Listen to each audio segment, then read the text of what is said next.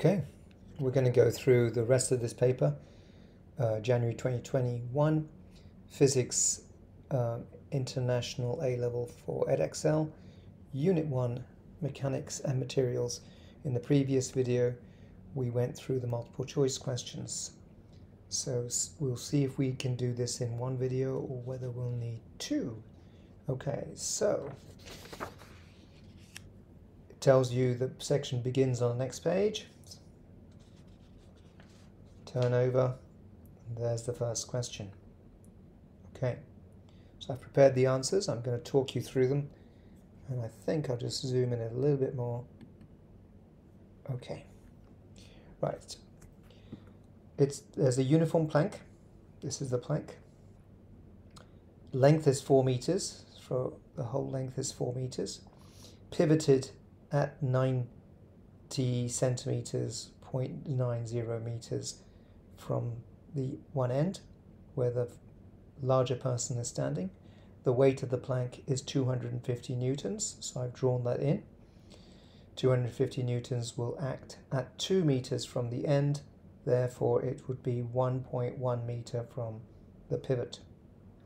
Okay, a person of weight 950 stands at one end of the plank, so this is this person. A person of weight 650 newtons stands at a distance x from the pivot, so the plank is in equilibrium as shown. Okay, they want you to add to the diagram to show all the forces acting on the plank. So what they haven't done is to say show all the forces. So we've put in the weight of the plank, we put the weights of the two people. What have we missed? Okay, so you have to remember that the conditions for equilibrium is that there are two conditions for equilibrium. One is that the moments, the turning effects of the clockwise weights, in this case these two, must balance the anti-clockwise weights. So this is anti-clockwise, and these two, the smaller person and the weight of the plank itself, will have clockwise turning effects. So the turning effects must be balanced for equilibrium conditions, but there's another condition which is even simpler. The forces downwards must add up to the forces upwards. So I've drawn an arrow at the pivot. That's where all of the force upwards, there's a reaction there. Okay, and that reaction must add up to 950 plus 650 plus 250 for it to be balanced in the vertical direction. So how much is 950 plus 250? That's 1,200. So the reaction should be 1,850 newtons upwards. R equals that. So that would be one where you could easily lose the marks. Okay, so you get 1 mark for showing all the downward forces, and you get 1 mark for showing the reaction correctly as 1,850. Okay, so I'm just going to make sure that I'm following the mark scheme. Yes, 3 downward arrows for the force on the people and the weight of the plank, and 1 upward arrow to show the reaction contact value for the force at the pivot. Okay, so that's important to get the 2 marks. It then wants you to calculate the only unknown, which is x. So this time you have to use the principle of moments. So what I said is that the sum of the clockwise moments must be equal to the sum of the anti-clockwise moments. Okay, well, there are 2 objects clockwise, the 250 Newton weight of the plank at 1.1 meter from the pivot. So we're taking moments about the pivot, which means we don't have to worry about the reaction force, because the reaction force is neither clockwise nor anti-clockwise. It's acting through the pivot. The distance to the pivot is 0. Remember, a moment is force times the perpendicular distance to the turning effect, to the pivot, in this case P. All right, so then you have to add to the 250 newtons acting here, 1.1 meters. That's what it says, 1.1 meters. You add the 650 newtons for the smaller person multiplied by their distance to the pivot, which is x. So we know everything on the left-hand side apart from x, and on the right-hand side of the equation is the anti-clockwise turning effects, which is 950 newtons. The person standing at the end, they told us, is 0.90. I should really put 0.90 in there, just as I should put 1.10 in there, I suppose. All right, so basically you just do the algebra and you'll see that x comes to 0.89 meters. Okay, so this question is about conditions for equilibrium, and remember there are two conditions for equilibrium. One, the resultant forces in any direction must be 0, and the sum of the moments about any point must also be balanced. Okay, or some of the moments, positive and negative, must add to 0. Okay, so that's question 11 done. The next question is question 12.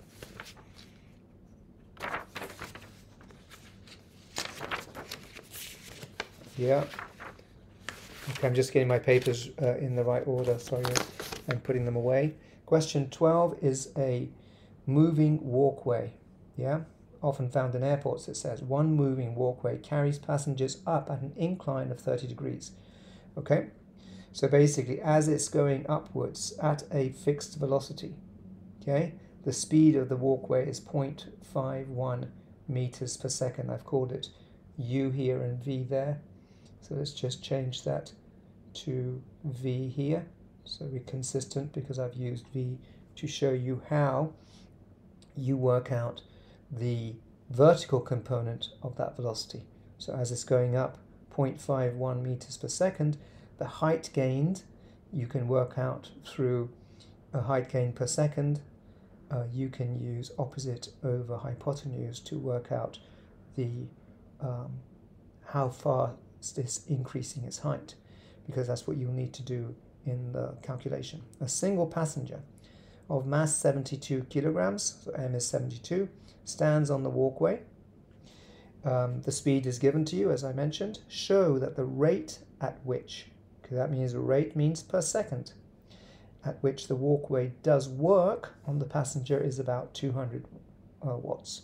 Okay, so work is being done against gravity, yeah, by the mechanical escalator, or what do you want to call it, the walkway. So it's a mechanical work situation. So work is being done this time against gravity, so potential energy is gained per second. So the potential energy is mgh, and the potential energy, the power, would be the rate of doing work, would be the potential energy divided by time. That would give you the power. So we know mg, because they told us the mass is 72, g is 9.81, and delta h over t can be worked out by trigonometry, knowing that it's going at 0.51 meters per second.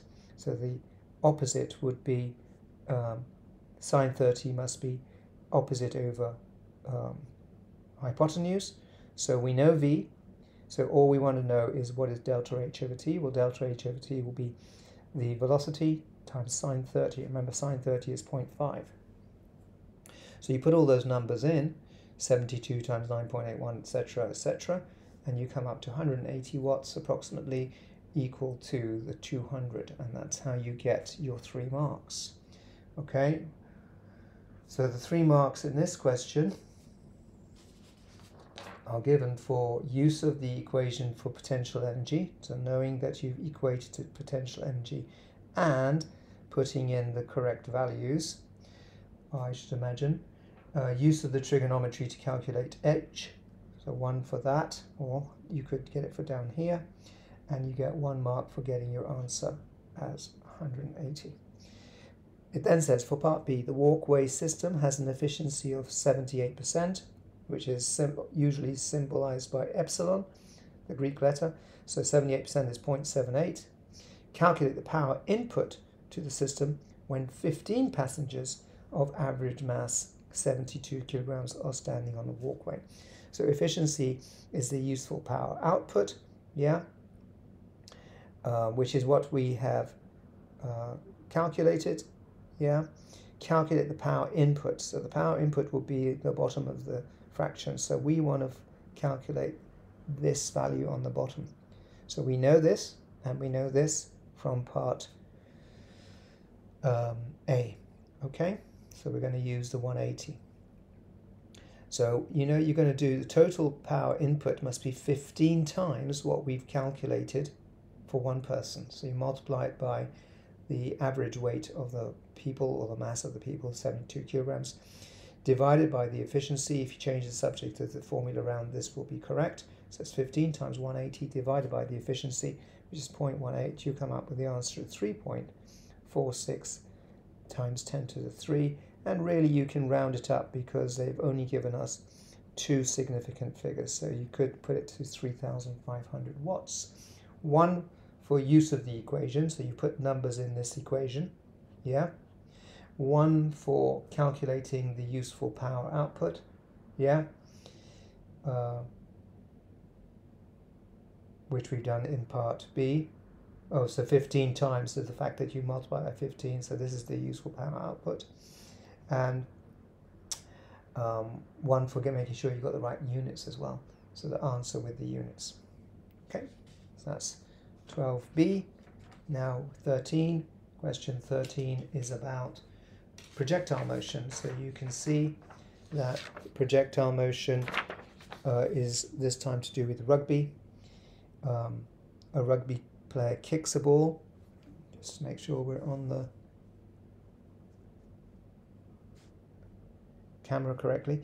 Kicks a ball off the ground at an angle 35 degrees to the horizontal, so drawn the tangent to the parabolic curve, and they've shown the maximum height at 5 meters. Okay, so the ball reaches its maximum height at 5 meters before returning to the ground. Show that the u, the initial speed of the ball, is about 17 meters. So what do we know? We know that the vertical distance is 5 meters. We know that the vertical component of u is u sine 35. Remember, if you're going away from the horizontal, it will be sine of the angle to the horizontal. If you're going, you want to go horizontally, it would be cos. Okay. If you don't know that, you just need to go and refresh your trigonometry. I'm not going to go through the trigonometry in the physics paper.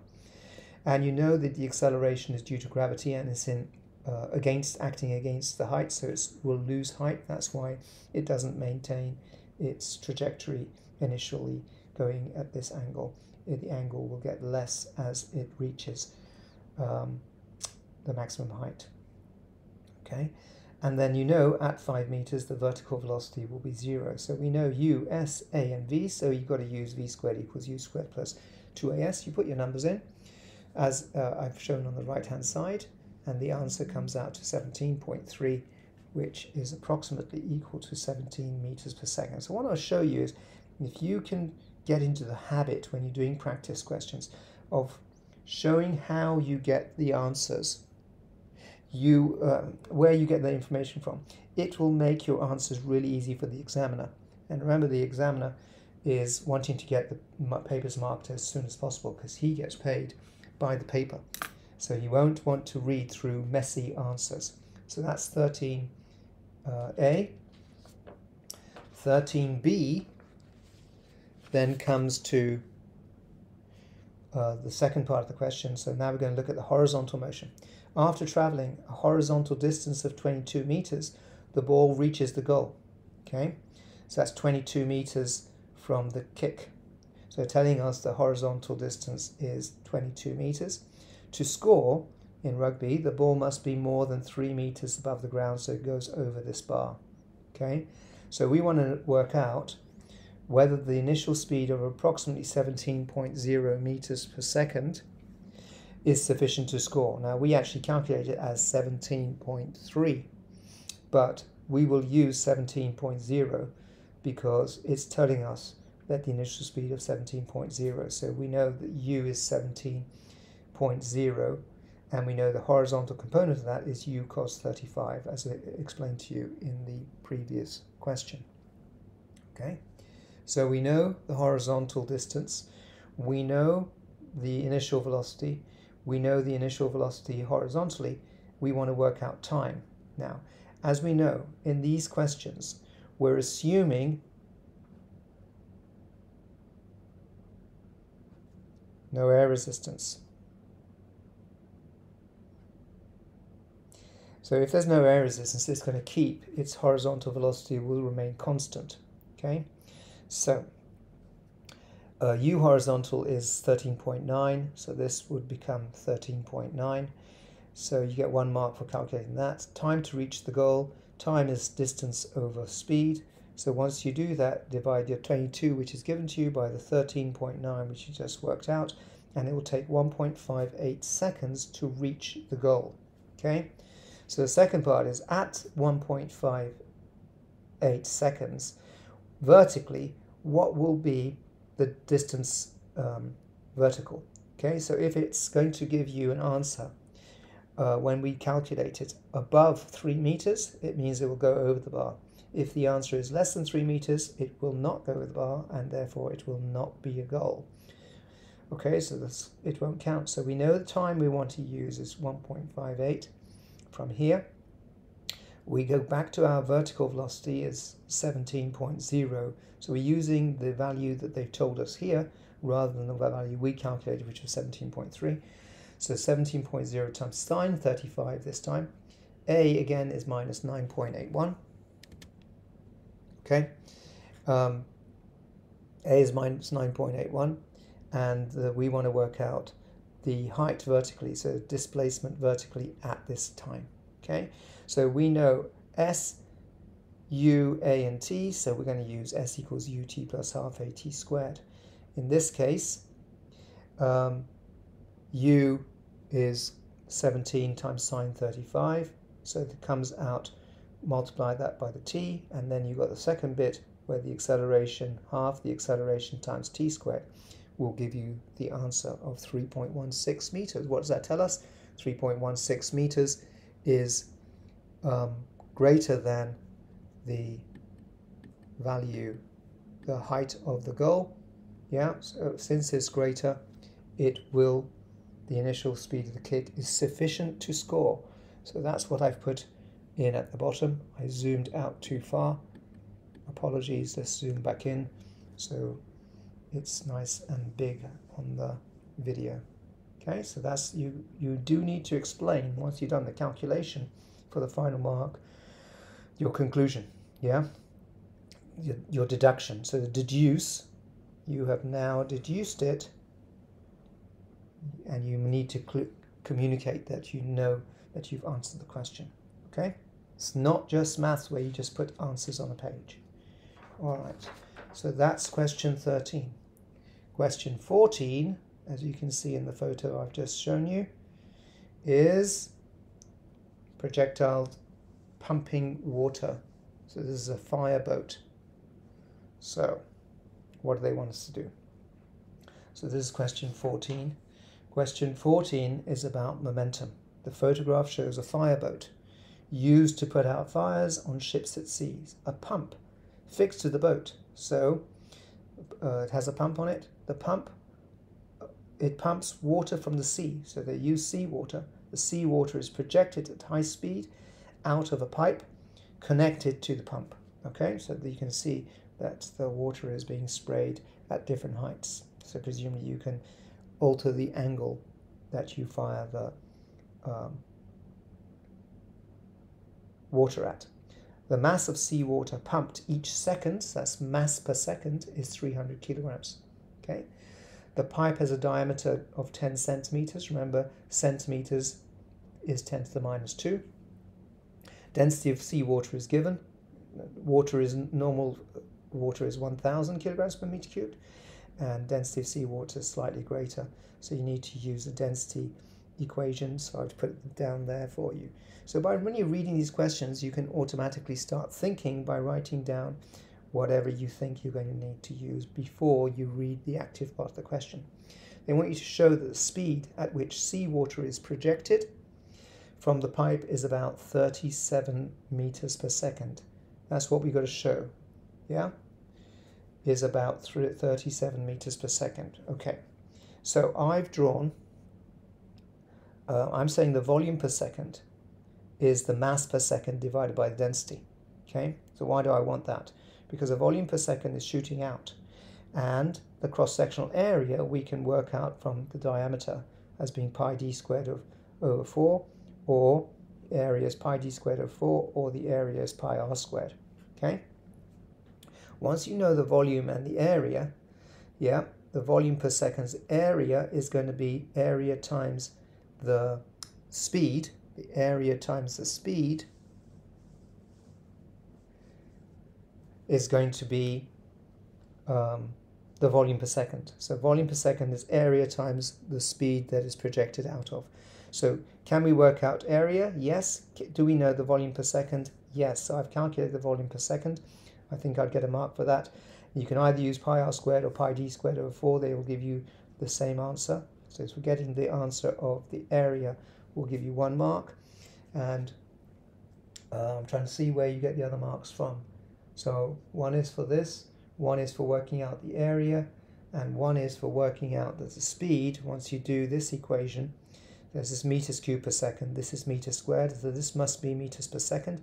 We want V. V is volume per second divided by area, 0.291. This one divided by the area gives us 37.1 meters per second. Okay, they're giving you a mark also for using density is mass over volume. So you get 1 mark for that and getting 1 for the answer. So quite generous, really.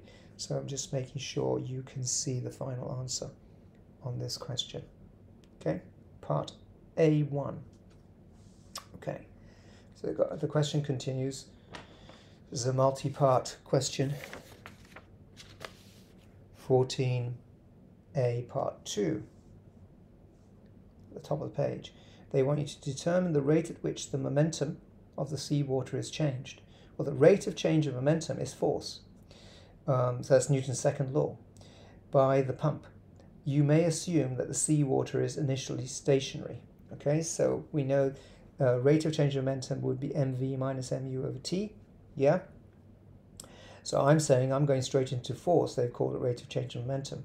So that's, to me, is just force. You may assume the seawater is stationary, so u is 0, mv minus mu over t. So we just want to know mv over t. Now remember, m over t was 300 kilograms per second. So this is the 300. And therefore, multiply by the velocity, you'll get the force. Do you agree with that? So we know the velocity was 37. So all you've got to do is multiply the 300 by the velocity that you calculated, and it comes out to 1.11 times 10 to the 4 kilograms meters per second divided by seconds. Well, that's a Newton, or you could put it as kilograms meters seconds to the minus 2. Okay, that shows that it's force, mass times acceleration. Okay, so remember, this is Newton's second law. That's all it is. Okay, the next part of the question. Projecting water from the pipe causes a force to be exerted on the pump. Yeah, so obviously if the pipe is pushing the water out, there must be an equal and opposite reaction on the pump from the water. So the pump pushes the water must push the pump backwards. Explain the direction of the force on the pump. So if the pump applies this force forwards on the water applies an opposite force backwards on the pump. So the key word is actually backwards. I shouldn't put it in brackets because they want to explain the direction. How do you explain it? The answer is Newton's third law. So it must be in the opposite direction. Okay, that is 14b. So it's really just showing that you know it's Newton's third law. So the first bit was Newton's second law, and so on. The next bit, it's part C, is a 3-mark question. So Newton's third law, and that would give you the marks backwards, and Newton's third law. So initially the pump is turned off. Okay, so we're assuming that when the pump's turned off, the fireboat moves through the water at constant speed. So this is now Newton's first law at constant speed, because we've got a balanced situation, balanced forces. The boat's engines provide a constant forward force. So you've got the forward force of the engine force, and then you've got the drag of going through the water, and the drag and the forward force must be balanced for Newton's first law. Okay, when the pump is turned on, the water is projected forwards. Okay, so as we just said in the part B, that's going to produce a backward force on the boat because the boat is attached to the pump. So the fireboat slows to a lower constant speed. Okay, so now we've got an unbalanced force situation, and it's against the motion. That's why it slows down. So you've got to explain why the boat has now has a lower constant speed. So why does it get to a new lower constant speed? First it decelerates and then it goes to a lower constant speed, so it goes back to a balanced situation. So when is it unbalanced? The unbalanced is when you're putting the pump on, and then it will rebalance itself by the drag adjusting. So how do we put it into words? Your answer should refer to all the horizontal forces on the boat. Well, what are the horizontal forces on the boat? Okay, you got the force, engine force, you've got the drag force. Initially, with the pump off, the thrust of the engine, or forward force of the engine, must equal the drag. That's one mark. Balance horizontal forces. Okay, Newton's first law. It's not asking you to refer to Newton's first law or anything. So as long as you have got the drag force is equal to the forward force initially with the pump off, you get one mark. When the pump is switched on, there is an additional force applied against the motion of the boat on the pump, as explained in part B here, which means that the backwards force is now greater while you're switching on the pump than the thrust forwards. So the boat will slow down, and the as you have unbalanced forces horizontally. So that's the second bit, which we've already discussed. And finally, for the third bit, as it slows down, the drag force will decrease, because the drag force is basically proportional to the speed. So as it slows down, the drag force will decrease until the forces horizontally, that's meant to say horizontally, I ran out of space, are balanced again. Okay, so that's how you get the three phases of the situation. So just need to make sure you can see the end of that third mark. Okay, that's how you get the 11 marks in this question. Okay, so that's question 14. The next question, 15, is also about forces, and this time they want you to focus on energy rather than answering in forces. But let's read the question together and see. This has an asterisk on it, and on the next page you'll see it's a 6-mark question. In a bungee jump, the bungee jumper falls from the high platform while attached to an elastic cord. Now remember, there's no point in being attached to the elastic cord. The cord must also be attached to the platform. So it's just common sense, but they are spelling it out for you. The cord slows the bungee jumper down eventually, so that he comes to rest before hitting the ground. So presuming the ground is somewhere here, not this dotted line. Okay, so this is actually quite similar to skydiving, except the deceleration is due to the cord and the elasticity of the cord. So let me just push it back up so you can see that he hasn't reached the ground yet. So there's 3 stages they want you to look at as shown in the diagram. So this is just a scenario. The cord slows the bungee jumper so that it comes to rest before it hits the ground. The fall can be divided into 3 stages. Stage 1, the jumper is in free fall. So stage 1 is here. The cord is still not really doing anything because it's still not being stretched. So in stage 1, the cord is not stretched, so it's in free fall. So acceleration is equal to gravity. So it's a bit like a skydiver jumping out of a plane. Initially, the acceleration is a full value of gravity. Okay, so we're ignoring air resistance again. Stage 2, you can see it's starting to, the length of the cord is now starting to be the beginning. This is where it starts to be stretched. Okay, so stretching starts here.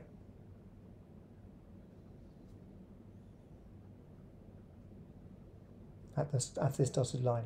Okay, So the cord is stretching in stage 2, yeah, until the acceleration reaches 0. So over here, the acceleration will be equal to 0, okay? So the cord has managed to, the tension in the cord, if you like, increases after in stage 2. And at this stage, the tension must be equal to the weight, yeah? So they're not asking you to do that, but that must be, if acceleration is 0, you must have a balanced force situation for the acceleration to be 0. So at the end of stage 2. Stage 3, the cord continues to stretch. Now, what does that mean? It means the tension must be greater than the mg. From here to here, the tension goes from being equal to being greater than, until the jumper is momentarily at rest. Okay, so at this point, the velocity will be equal to 0. So the acceleration will actually become negative, yeah? From there to there, the acceleration will go to negative. Now, I'm just explaining to you what's happening from a physics point of view. We have to see what the question's going to ask, okay? Because you may be surprised. So the question is now asking, explain in terms of work done, sorry, adjusting my camera again, explained in terms of work done how the kinetic energy of the jumper changes during the 3 stages of the fall. Now remember, stage 1 is at free fall, so the kinetic energy is increasing at the rate of acceleration due to gravity. So kinetic energy increases, 1 mark. But they want you to explain it in terms of work done. Kinetic energy and work done. As work done is done by the gravitational force, okay? So the work is being done by the gravitational force, so you've got basically gravitational potential energy all going into kinetic energy, ignoring air resistance, which is not expected in this question. Kinetic energy in stage 2, kinetic energy still increases because he's still speeding up, but at a reduced rate compared to stage 1, because here it was falling at free fall rate, so A was g. Now A will be less than g, but it will not be, it will still be positive. So because some work is done on the cord, I put some as a clarification, because some work is done on the cord as it stretches, okay?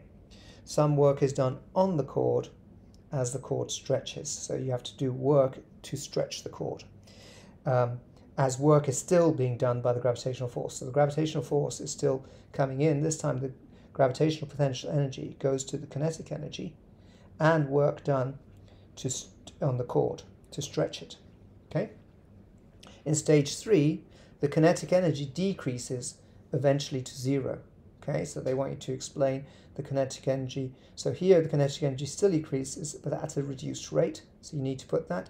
Why? Because some work is now being done there. That's your 4th mark. This is how I would mark it if I was a chief examiner. And I think if you do this, you'll get it. The kinetic energy starts decreasing at stage 3. Why? Because more work is done on the cord, because there's a larger force times the extension. So the cord is pulling back, and the cord is pulling you in the opposite direction to your motion. In other words, all the work done by the gravitational force plus some work being done at the expense of the kinetic energy goes into stretching the cord.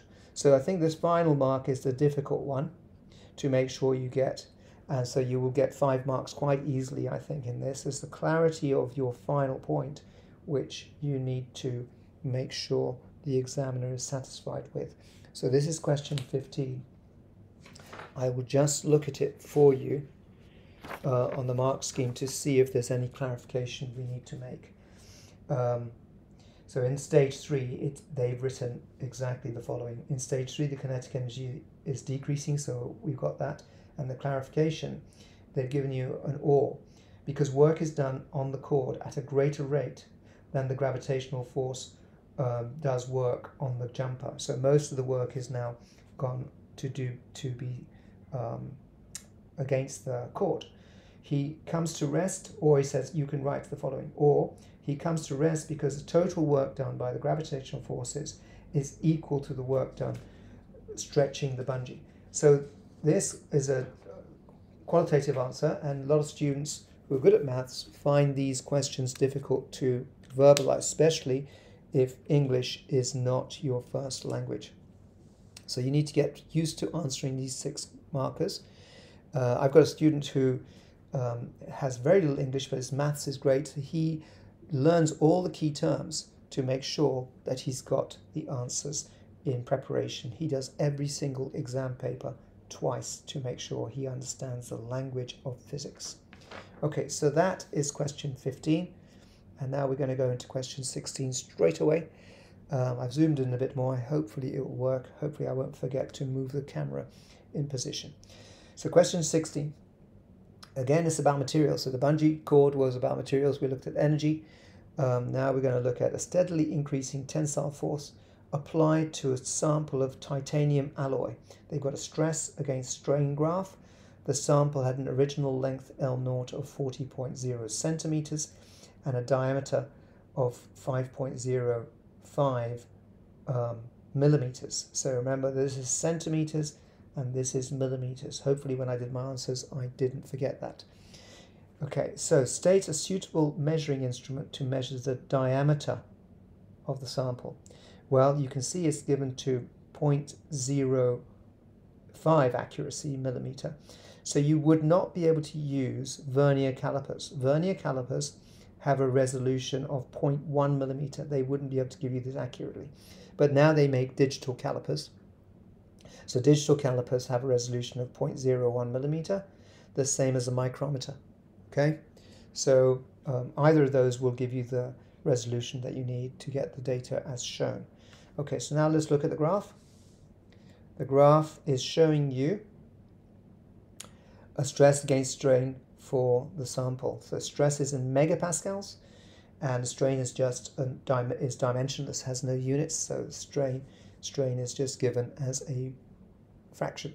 Okay, so as you can see, I've drawn a tangent for the initial part of the graph where it's directly proportional, because when you have stress and strain, you can guess what they're going to ask you. It's going to ask you about what is the Young's modulus. So I'm going to leave the graph for us to look at. You'll see I've got other numbers on there. I've shown my gradient very clearly of how much the increase where I've drawn my thing. So I've done at 1200 megapascals, and that nicely, so they've been kind, if you draw on the tangent accurately, comes to 0.01. So delta y is 1200, yeah, times 10 to the 6 for mega, and this is 0.01, so it's a very nice calculation. So once you got that, they want you to determine, so I'll try and show, determine the Young's modulus of the sample. So there's my gradient on my graph. Okay, so I'm using the gradient in my graph. Gradient was 1200 times 10 to the 6 pascals divided by 0.01. So that's where it's come from. There, 12 times 10 to the 6 divided by 0.01. It gives you an answer, if you do it correctly, of 1.20 times 10 to the 11. Don't forget the units. So 1 for showing the gradient on the graph. Always use a tangent method, okay? And make the tangent large. Don't just do a small part of the tangent. It reduces your percentage uncertainty if there's any misreading of the scale. Okay. Then it says the sample broke at point B. So once again, we need to look at the graph.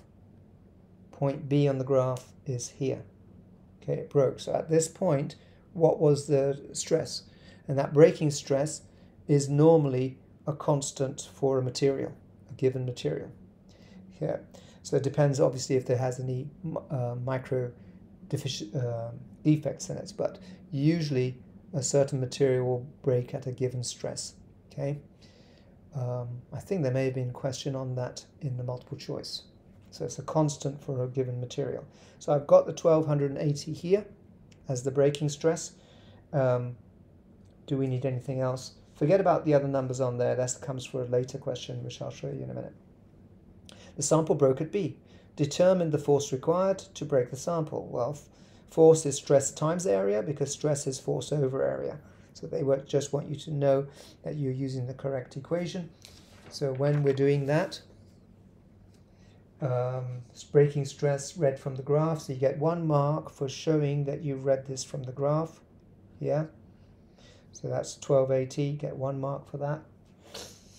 You then have to use A equals 4 pi r squared or pi d squared over 4, whichever way you do it. The area calculated will be 2.00 times 10 to the minus 5 meters squared.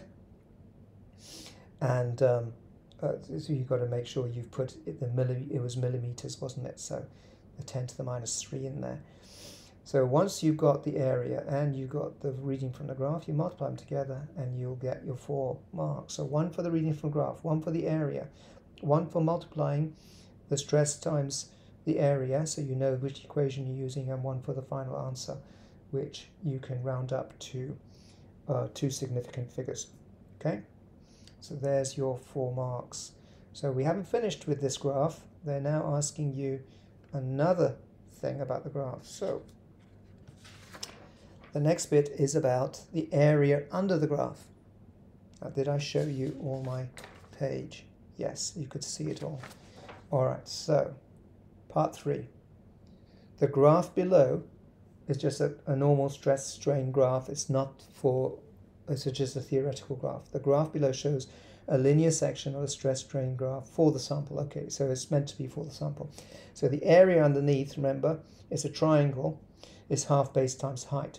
So show that the area under this graph represents the work done per unit volume in stretching the sample. Okay, well, it's basically the area under the graph is stress times strain. So it's strain is extension over length and stress is force over area, but it's half of that because it's area of a triangle. It's not the maximum force, so the F would be the maximum force. So it's the average force, so that will be F divided by 2. So when you got that, F times X, if you multiply the top, is the same as work done. So that would be joules. Yeah? And then the A times the original length, the cross-sectional area times the length, is the volume. So this is in meters cubed. Yeah? So they're saying show that it's work done per unit volume. So this is volume and this is work done. So you can show the top is in joules and the bottom is in meters cubed. I think this way of showing it will get you the 3 marks. Okay, so what does it say? Use of area under the graph. Yeah, so we got that. Area under the graph as being half stress times strain. Substitution of F in the equation. So basically this substitution and this. So both these substituted for what strain and stress are. And then 1 mark, it says for showing AX is equal, or AL naught I've called it, is equal to volume, as well as doing that. So this final bit together here is worth 1/3 mark. Okay? All right, so what are we doing next? It says the area under any stress strain graph represents work done per unit volume. So we've shown it there. They're just saying that's a fact.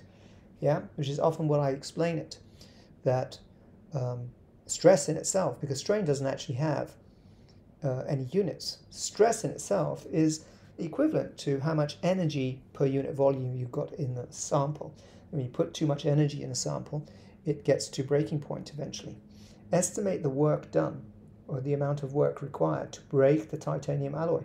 So if we know it's the area under the graph, we have to estimate the area under the graph they've given us. So again, looking at the graph, that's what I've done. I've worked out how many big squares, and by big squares I mean one this size, there are. So I've estimated that. So here's 4, for example, 4 big squares, 4, 4, 4, 4, 3. And then I estimated this bit up to here to be approximately 3. And this bit here to be approximately 3, and then added up all the little bits here. So this bit goes a little bit beyond there, so I've counted that as 1 square, and I've counted how many little squares there are, and I've done the same for there and this triangle, roughly triangle, curved triangle shape there. So I've added that all together, and I estimate that is about 29 complete large squares, and all the little bits add up to about, the extra bits are about 2. So I think 31 number of complete large squares, and I've defined it as 200 megapascals by 0.01. So I'm talking about 200 megapascals by 0.01. So once we know that, we know the quantities we've got to use to be able to calculate the work done or the energy stored under the graph up to the breaking point. To break means right up to point B. So 31 of these values. The volume you've got to work out because you want to do it per volume. So this is how much energy there is per big square. And this is the volume. This is the energy per unit volume. Yeah? Multiplied by the volume comes out to 8 times 10 to the minus 6 meters cubed. That's multiplying the original length given, which is 0.40. I'll show you where that comes from in the question. 0.40 is given to you, the original length. So you hadn't had to use that before. And the cross-sectional area we worked out before, I think. So you multiply them together, you get the volume. So it's approximately 4.96 times 10 to the 2 joules. But this is an approximate, so you can round it up and multiply that by the volume. It will give you 500 joules or thereabouts. Okay? An annoying question as far as I'm concerned. I don't like doing these little fiddly questions because it takes quite a long time to make sure you get it right. Okay? And that's how you should lay out, or you could lay out your question. Okay? So that's how you do an estimate of these questions. Okay? That's question 16 complete. The next page is question 17. Okay, so question 17 is about forces in equilibrium. Okay, I'm sure you've read the question. I'm just going to take a sip of water before we come to this. So it says the mass is held in equilibrium by strings. So you've got a string here, and a string here. Actually, this was an experiment carried out. I know because I've been around for a while. This experiment was actually carried out as a practical exam in 1997, 1998. So they used to have to do it actually under exam conditions. So attach 2 clamp stands. So you've got tension here, you've got tension there. This one you can measure with a force meter. This one they're going to give you. The force in the horizontal string, P, is P, the angle made by the upper string to the horizontal, this force, and that is theta.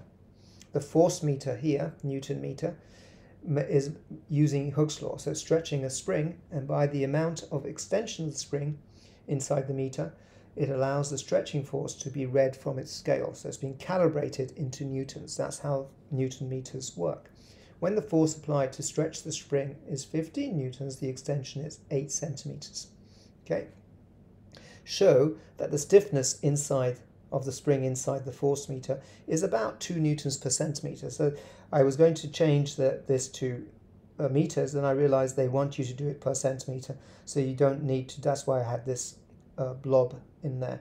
You just ignore that, that's 8 centimeters. So we're doing newtons divided by centimeters, and if you do the force divided by centimeters, you'll come out to 1.875, which is approximately equal to 2 centimeters. So you get 1 for putting numbers in and 1 for the answer with the units. So that's question 17, first part. And then the second part, it says when M in the diagram is equal to 0.55 kilograms, so remember M was the weight hanging down, the value of P is 8.5 newtons, okay, and calculate the value of theta and the extension of the spring. So they want to calculate the value of theta and the extension of the spring, okay, so that's, I've called it X, they've called it delta X, but this doesn't really matter. So this is the force diagram. The weight is pulling down, the P is pulling to the side, and the F, it changes according to how much weight you've put on. So this is the situation diagram, okay? So we know W, we know P, we don't know F because it's changed, yeah? It's not what we calculated in part A. So this is the situation diagram. The forces are known, so we draw, they want us to draw, well, I would draw a force diagram always to show what's going on. So we know the weight is exactly this, we know this is exactly that. So you can change the force diagram into a vector diagram. Once you've got a vector diagram, you can say F is that way, W could be drawn this side or this side, and I've drawn it so the angle here is theta, but you can do it the other way. So we know W and we know P. This is also P, okay? So we know opposite over adjacent, tan theta will be W over P, so you can work out what it is, so you can get the theta straight away using trigonometry with a vector diagram 32.4. You can then use that angle. I decided to resolve, the examiners used Pythagoras. I resolved horizontally, so F cos F, in this one is easier to see, F, the component of F horizontally would be F cos theta. It would be 32.4 is what we calculated. So F cos 32.4, F cos theta must equal P. Okay? So if F cos theta equals P, and remember F is from Kx, then Kx must be equal to P, which is 8.5, divided by cos theta. Yeah? And K is from part A, can use 1.88. That's what they're recommending in the mark scheme. So you then do all the algebra, and it comes out again in centimeters, because we had our stiffness per centimeter. So 32.4 and 5.37 centimeters are the answers. So this is about resolving. You could do it by Pythagoras as well. So if you look at the mark scheme, you'll see they've used Pythagoras. Okay. The next question and the last question is 18. So sorry about this long video, but it will save time in the long run. So 18, a spherical polystyrene bead, well, polystyrene is very light, is immersed in oil. So you put the bead, presumably you've got the bead already in the jar or whatever you're using. The bead has a diameter of 4.00 times 10 to the minus 3 meters. That means the radius is 2 times 10 to the minus 3 meters. The bead is released. Yeah, well, obviously when you pour the oil in, the bead is very light, so it will move upwards through the oil, and it says eventually it will reach constant velocity, so that there are balanced forces. If they're balanced forces, they want you to complete the free body force diagram, yeah, to show all the forces acting on the object. Because it's moving upwards, the drag will be against the motion, and the weights, the drag and the weight together must equal the upthrust. So that's the balance forces you've got, which you'll need later, but you get a mark for the drag and the weight balancing the upthrust. Then part B says show that the upthrust is about 3.1 times 10 to the minus 4 newtons. Okay, they're giving you a density of oil. Now you remember that the upthrust is equal to the weight of fluid displaced, so you need the volume. The volume can be calculated, so you get 1 mark for calculating the volume. Then the weight is the volume times the density to get the mass, multiplied by g to make it into newtons. Okay, so you're basically putting this number, which is all of that, times the density times gravity, and it comes up with 3.06 times 10 to the minus 4, which is about 3.1 times 10 to the minus 4 newtons. Okay, there's your 3 marks. The next part of the question says Stokes' law. Stokes' law allows the viscous drag on the sphere. So it shows how the Stokes' law shows how the viscous drag on the sphere is related to its velocity through a fluid. Stokes' law is only valid, however, if the bead is moving sufficiently slowly through the oil. State the reason for this condition. The flow must be laminar for Stokes' law to be valid. So it is, if it is so at slow speeds, I've written, for spherical objects. So as long as you got the word laminar in there or not turbulent, you'll get the mark. Now the second part of the next part of the question is actually going to ask you to see whether it's going slowly enough as it's moving up through the oil. Okay, and we come to the final page of this exam. So it says for Stokes' law again to be valid, The speed of the bead through the oil must be less than VR as defined by this equation. 10 times the viscosity of oil, where eta is given to you as 4.9 times 10 to the minus 2 Pascal seconds, and divided by density of oil, which we've got from the previous part of the question, times the diameter of the bead, which they've given us in the question before. So if you put all those numbers in, yeah, the density and the diameter of the bead, the viscosity, yeah, so that's this value. You put all the numbers in, you do the number crunching, it says that the maximum speed must be 0.132, okay? It must, so that should be the maximum speed. So we know what the maximum speed should be. So now what do we have to do? We have to deduce whether Stokes' law can be applied to this situation, to this speed moving up through the oil.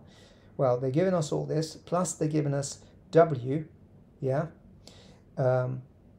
as being the weight of the polystyrene bead, which we haven't had to use before. But we know from the balance situation in part A that D is equal to U minus W. We're interested in, we know U from before was calculated from part B. We know W from here, so we can work out the difference between D and W. We also know D, according to Stokes' law, on the equations that they've given, is 6 pi r eta V. Okay, so you equate those two values. You do the difference between the upthrust and the thing, and you get this value for 1 mark. Okay, as long as you know that you're using your balanced force situation, you get 1 mark. 1 mark for calculating it, and then you can then equate, make V the subject of the formula, so it'll be U minus W divided by everything else on this side. Put the numbers in, it comes out to 0.16 meters per second, yeah? So it's 1, 2, that's the third one. And then you're saying the calculated value, yeah, the calculated value, this, is less than VR, which we calculated up there. Therefore, the conclusion must be that Stokes' law is not valid at the calculated speed. Okay, so presumably that means there must be some turbulence created. Okay. Okay, well that leads us to the final part. That's the end of the final question. I hope you found that useful. So that's all the answers to the January 2021 paper. If you found it useful, please share it with your friends doing these papers as well, because I want to show students how they should be practicing writing out their answers. You shouldn't just throw your answers on a page. You need to really improve your exam technique. So that's how you get the greatest number of marks. It's about clarity of communication. So please share it, like it, and if you want to know when I do the next video, subscribe to the channel and press that bell notification so we get enough subscribers to make it worthwhile for me to make additional videos. Okay, well, thank you very much for watching, and that's all for this time. Thank you and bye.